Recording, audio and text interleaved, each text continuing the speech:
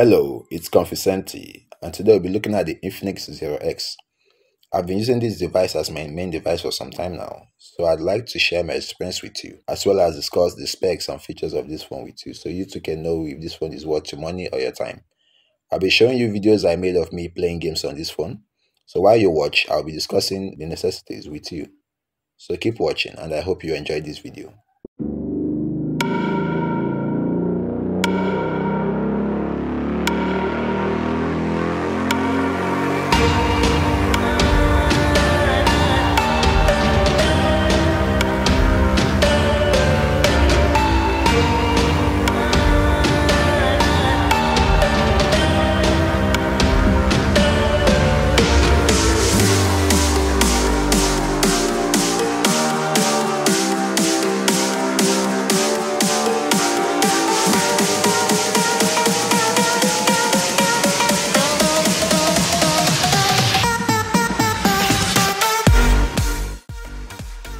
This phone comes in a long box, and inside this box you'll find a free black case by Oriamo, a 45-watt charger, a Type-C cable, and a good sounding earpiece. Yes, it's good sounding because I never expected this quality of earpiece for free.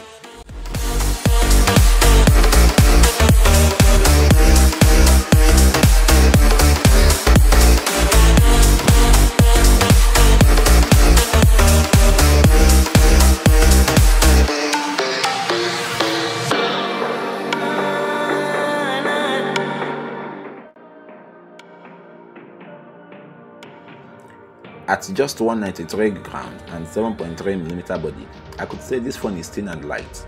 I also love the punch hole selfie cam. I prefer it to the notches, and I'm glad that Infinix decided to stick with the punch hole this time. My only complaints with this phone's design would be the plastic frame. It is hard to notice, but if you look close enough, you would. I also do not like the fact that Infinix did not specify the version of the Gorilla Glass used on this phone, considering that this phone is made of glass both on the front and on the back. Also, the fingerprint sensor on this phone has no curves around it to make it easy to locate, so that could be a problem if you're not using the case, which is why I used the case all through the time I had this phone as my main device. Talking about the display, this phone comes with a 6.67-inch 1080 by 2400 resolution. It is a 20 by 9 aspect ratio with a 395 pixel per inch. It's an AMOLED screen with a really fast 120Hz refresh rate. It also has 700 nits peak brightness, which enables you to use this phone even on a sunny day, and I had absolutely no problem. However, if you set this phone to auto 120Hz, the auto 120Hz only activates the high refresh rate on system applications and on the home screen. Once you go into games or other apps, it goes down to 60Hz. I don't know why this is the case, because I would expect that the 120Hz to be activated on games rather than on things which do not really benefit from it, aside from having smooth scrolling and animation.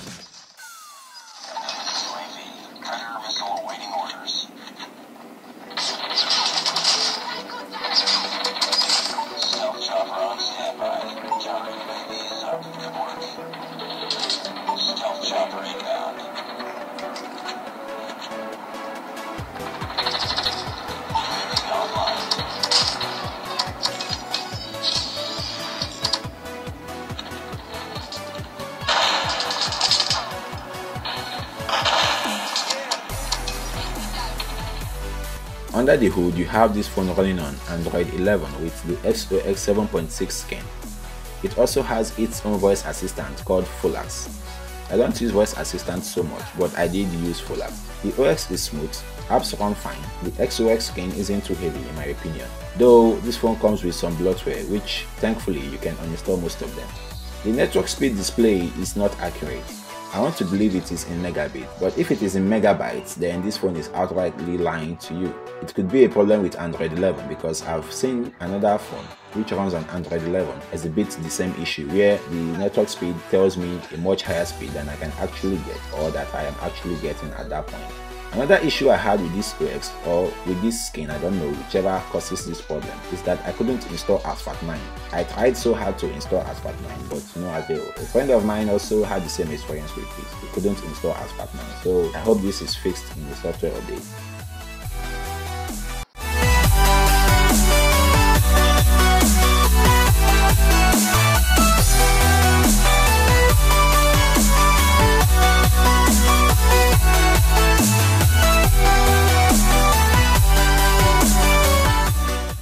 Talking about performance, the Helio G95 which this phone comes with makes the performance really good. I had good performance on every game tested: PUBG, Call of Duty Mobile, PS29, even Genshin Impact, which I played on highest, though I would advise you to reduce the quality for better frames.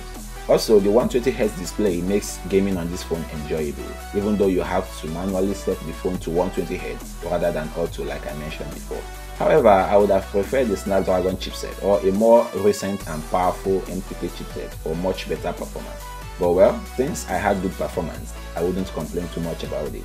If you want to game on speakers, then you're in luck because this phone comes with a very loud and clear speaker. But for me, I usually game with my earpiece, so that is what I used most of the time when I game.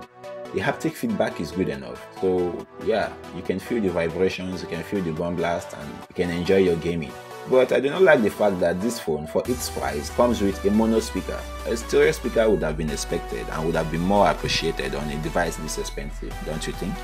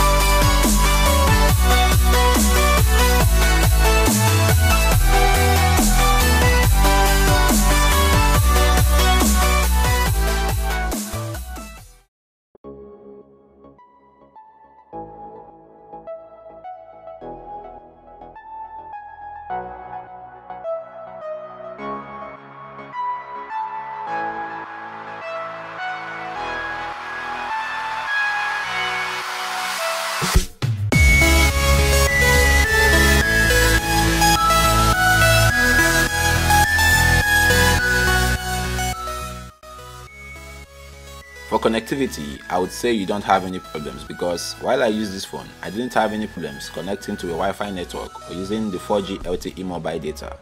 Even Bluetooth works without any problems. You could connect to Bluetooth headset, to your earpods, all in a second. You don't have to manually go to Bluetooth and select them once you've paired them the first time. So yeah, I think connectivity is top notch.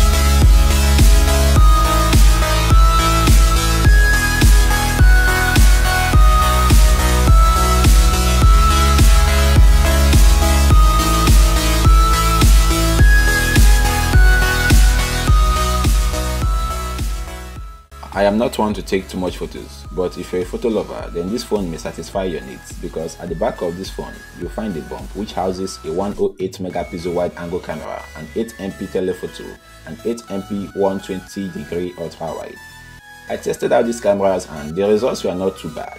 On the front, you find a 16MP selfie cam, which, like I said, it's a punch hole design, which I actually love.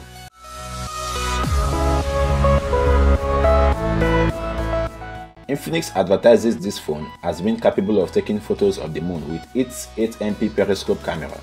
I did test out this feature, yeah, but the results were not too impressive like you would see in the photos. Also, the selfies are just average and the autofocus is not consistent.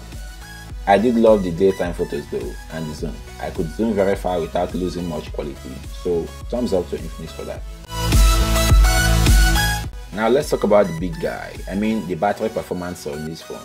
For a 4500 mAh battery, this phone does not perform badly. It does carry me through the whole day, but on light usage or maybe medium usage. For heavy usage, this phone can take you through the day. You'd have to charge it. Talking about charging, this phone charges really fast, so you wouldn't even notice that the battery is not up to standard or didn't carry you through the whole day. This phone could charge, as Infinix advertises, 40% in 15 minutes. However, I did notice from my testing that it charges 30% in 15 minutes, which, in my opinion, is not too bad.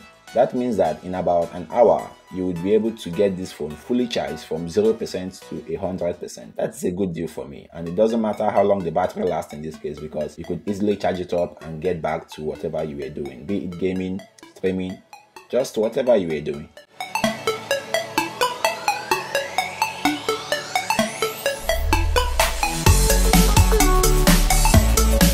Alright, with all that said, I'm very certain that the next question on your mind would be whether you should get this phone or not.